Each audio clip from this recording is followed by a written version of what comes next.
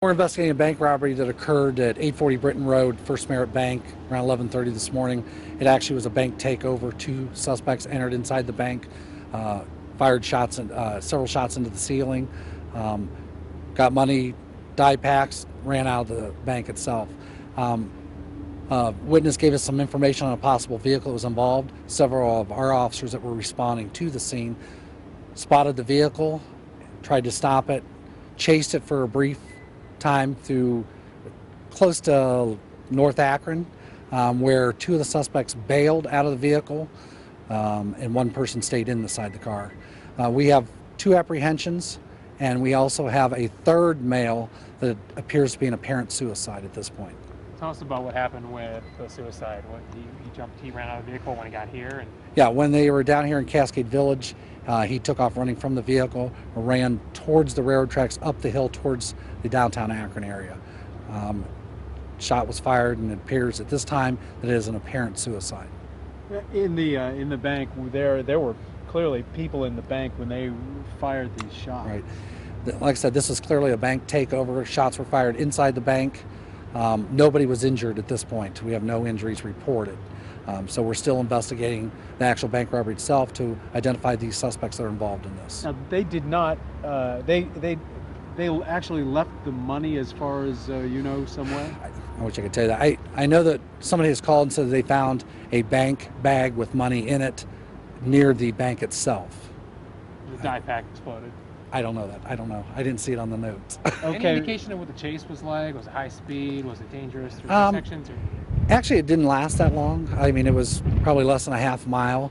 They did come down here in Cascade Village through the residential neighborhood, through the parking lots, at which one point they bailed from the vehicle. And actually, this was we were listening to it on the scanners. I mean, this is really some. Got to give credit to the officers, because they had a vague blue or green description, and they caught up with this car pretty quick. Anytime you have a robbery of this nature where it's an actual bank takeover, shots are fired, it's very dangerous. For our officers to actually locate the vehicle and then try to chase, you never know what could happen. I mean, they've already fired shots inside the bank, and then for our officers to actually come down here and pursue them on foot, chase them through this neighborhood. Like I said, one was apprehended inside the car, one was apprehended a short distance away, and then the third male actually appears at this point to be a suicide. Did the officers ever fire a shot? No shots were fired at this point. Of course, I don't want to presume anything, but they've already fired shots inside a bank. If they're running through a neighborhood, that's a concern too. Absolutely. You have small children here. There's people in this community here.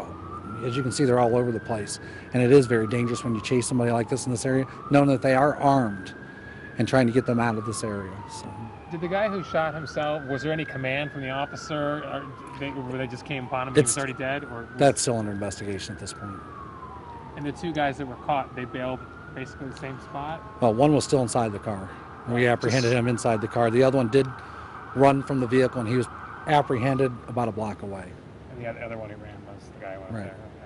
How unusual is it for that situation? You don't have many indications of bank robberies where people actually fire shots.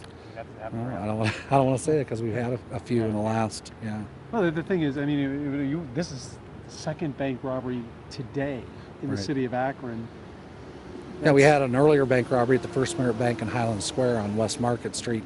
On that actual robbery, they actually passed a note, got money, took off running out of the store eastbound from that location.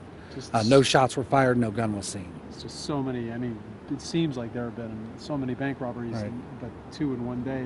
It's get your hands full. Yeah, it's quite busy.